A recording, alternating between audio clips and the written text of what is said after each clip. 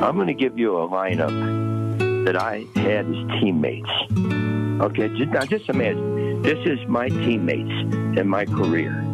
Okay, catcher Johnny Bench, Hall of Famer. Third baseman Mike Schmidt, Hall of Famer. Shortstop and your teammate Barry Larkin, Hall of Famer. Second baseman Joe Morgan, Hall of Famer. First baseman Tony Perez, Hall of Famer. Left field Frank Robinson, Hall of Famer. Center field Tim Raines, Hall of Famer. Right field Andre Dawson, Hall of Famer. Left-hand pitcher Steve Carlson, Hall of Famer. Right-hand pitcher Tom Seaver, Hall of Famer. Is that teammates, the kind of teammates you want? Yeah. I got a Hall of Fame lineup of players I played with. You think anybody else could say that? Dips, I can't even make that team. Hey, Dips, I'm the utility player on that team. Oh, my goodness. Oh, he will be missed. The hit king is gone.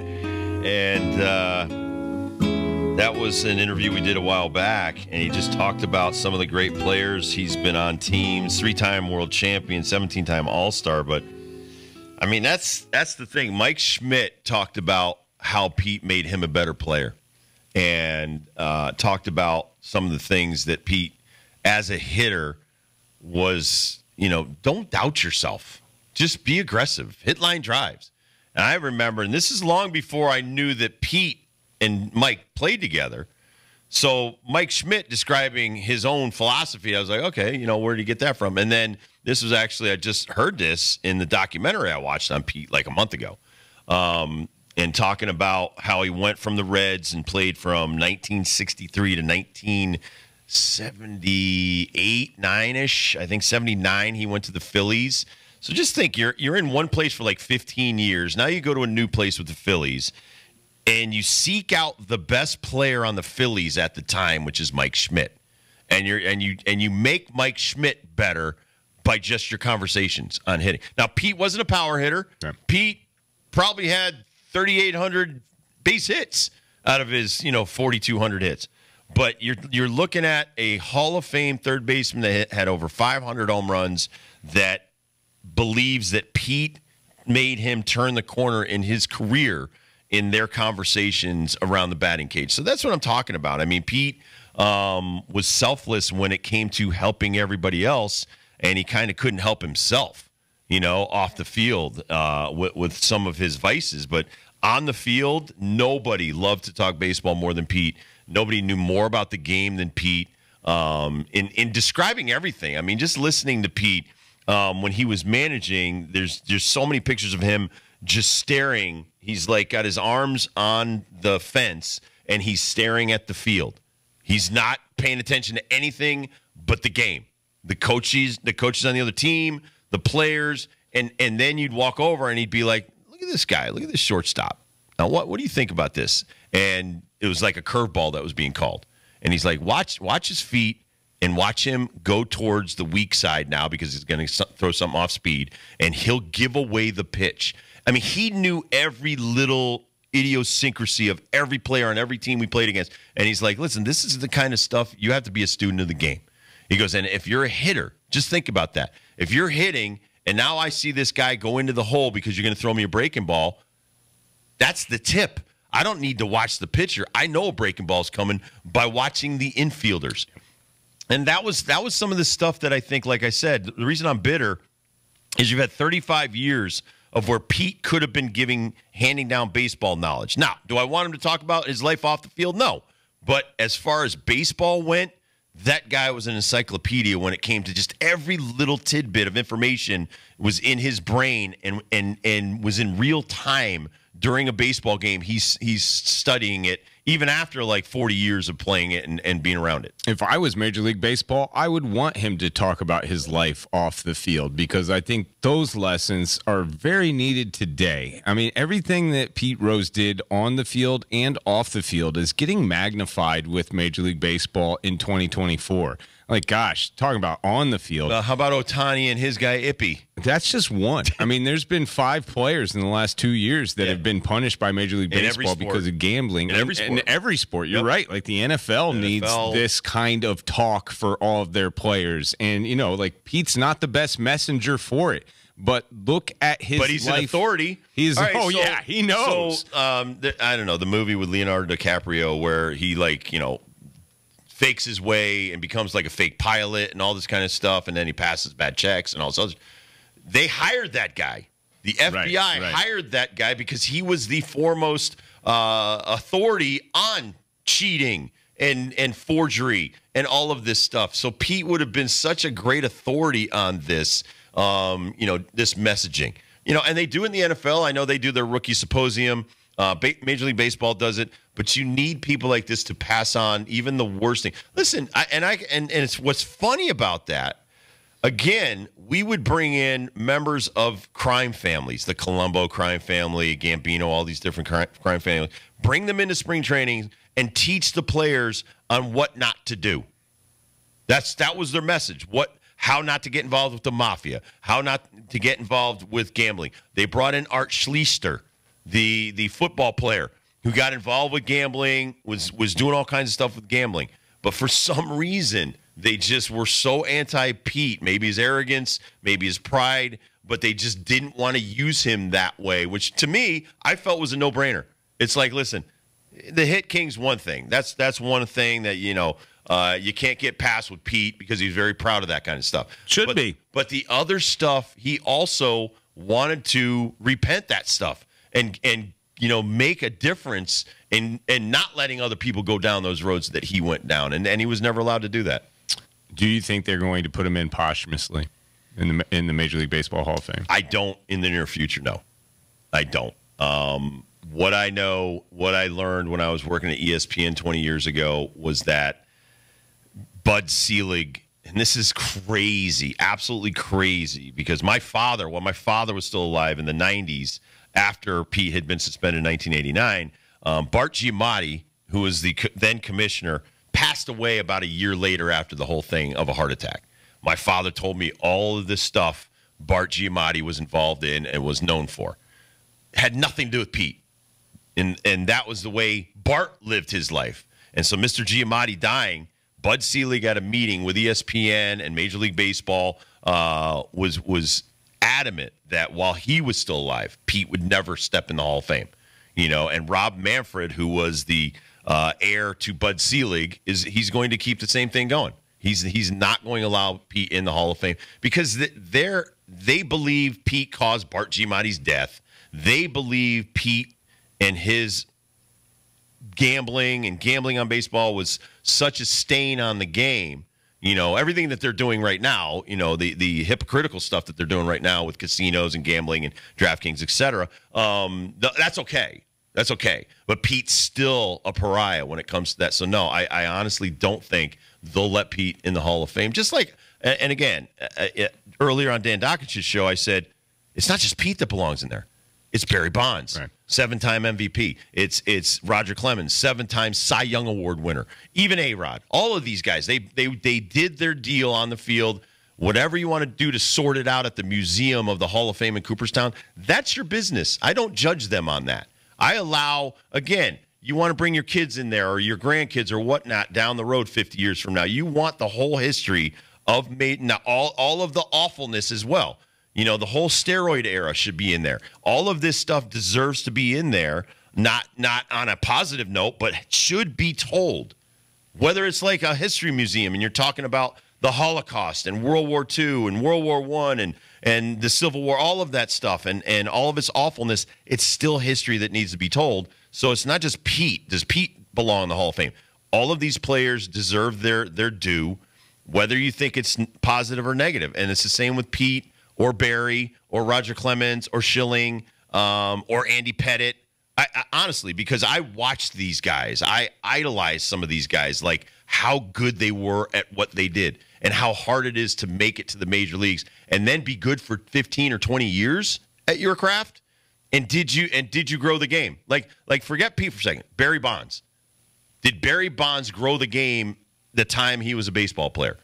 Did Roger Clemens impact Major League Baseball? So that's the way I kind of judge, somebody's legacy, not just numbers, because now we've finally gotten away from numbers and put some of these rightfully guys that should be. Andre Dawson should be in there. Some of these guys should be in there. And again, it's not, the whole story isn't told if Pete Rose isn't in there. And like you were telling us before the show started, I don't know about Pete's story before he hit Cincinnati Reds. I'm learning today about Buddy Blowbaum, the bird dog scout that found him, was trying to tell everybody to get him in. And you were saying if he's in the Hall of Fame, it's not going to be, I'm Pete Rose, look at me, I'm the best. It's going to be telling the story of how he got to where he is. How he was such an underdog story. Right. That's the story I'm trying to get out there. Not, I know Pete just passed, but what I'm saying is when Pete was a child, he was always looked down on.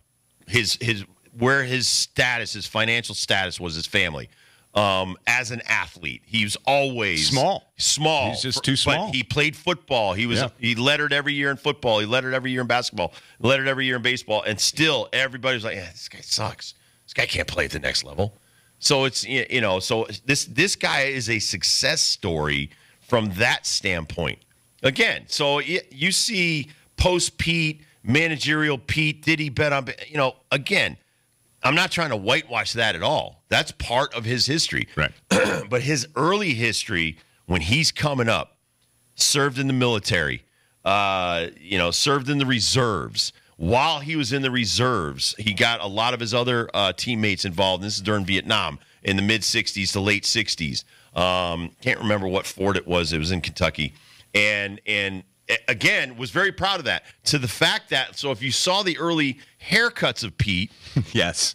And they were military-esque. Yes. And people would go like, oh, wow, that guy's kind of weird with those haircuts. No, he was in the Army Reserve.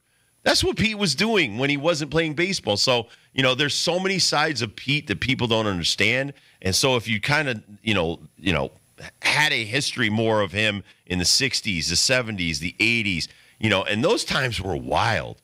And imagine all of this. I brought this up before. Pete never had a drop of alcohol in his life. Not a sip of champagne. Hard to believe, really. Not a beer. In that era. Yeah. And then, yes, he did do some other things, but I'm not going to get into that because it's not my story to tell.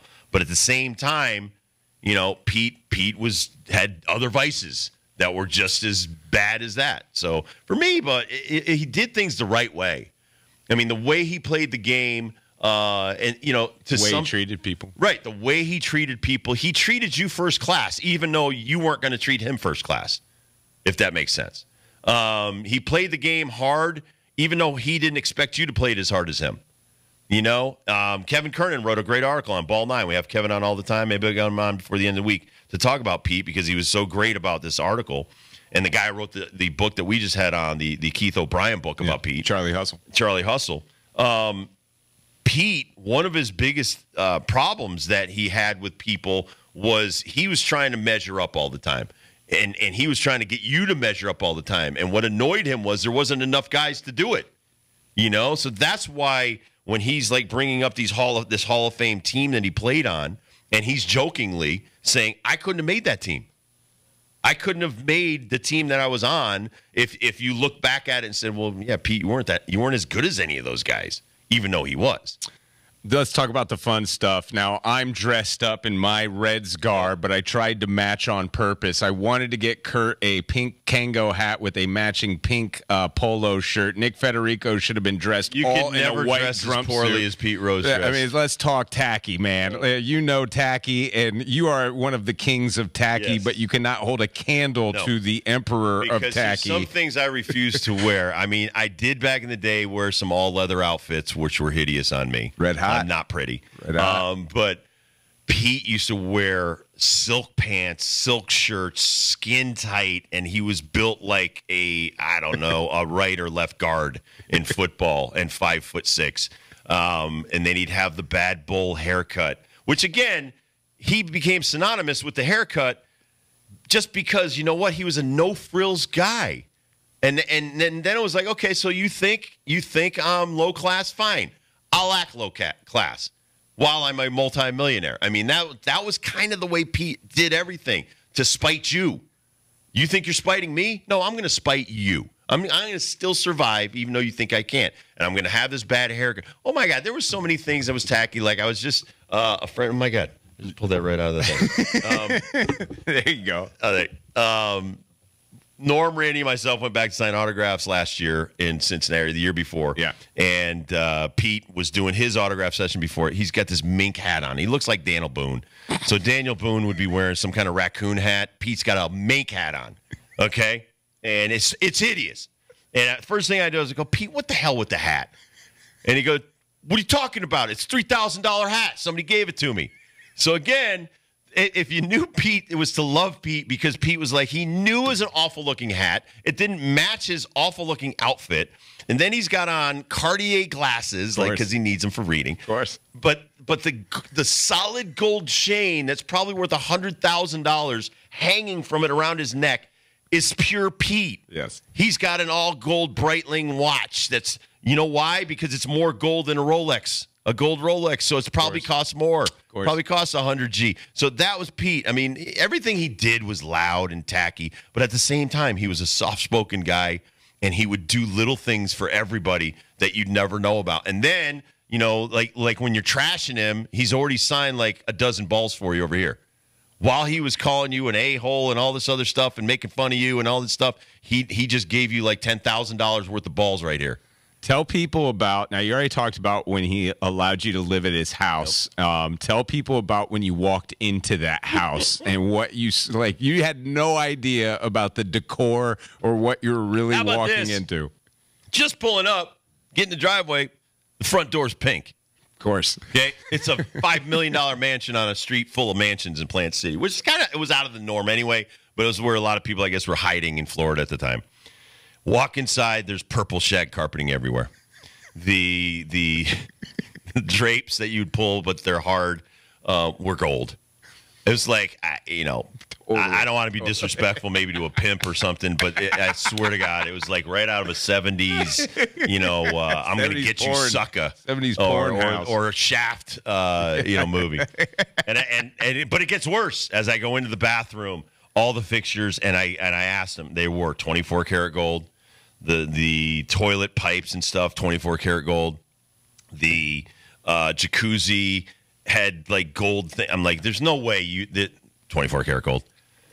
I'm just like, oh my God. So one thing to another. There's this purple shag carpeting all the way up. It was like an Austin Powers house, I guess. I could relate to it. But again, that was Pete. Everything that even the final pictures I just saw of where he was living out in Vegas. All white. He's wearing all white. He's wearing all white. Yeah, I mean, but he always had. Here's another thing. Like, okay, it's 2024. He's still wearing 1985 styled jumpsuit, like athletic. What do you call them? His Adidas jumpsuits. Yeah, but when he sweatsuit. Yeah, he's still wearing sweatsuits. Yeah, the 83-year-old man. He's still wearing sweatsuits because he thinks he's cool. It's not broke, don't fix it. That's right. That's right. And the sad thing for me is how frail he looked. The one thing about Pete was he looked like a construction worker that was working just got off working a jackhammer. Forearms. Okay. Yep. His mother cut his hair with a spoon, and it was a bowl. Yep. And now it's time to go out and be like John Travolta in Saturday Night Fever. And so I'm gonna have a low cut shirt on. You're gonna see my chest hair, my $100,000 worth of chains. Hell yeah! You're not gonna know I'm a jackhammer guy. You're gonna think that like I'm the dance king. Then I'm gonna walk in there with my whole silk outfit on. That was Pete. And you knew like when he got on the bus, when he got on the airplane, and it wasn't just the hit king. He was the king of the room. Like and that's how he had to be. But once he settled that. No, we can be boys. We can hang out and stuff. All right, we'll take a quick break. We'll come back, do the first dibs question of the day next.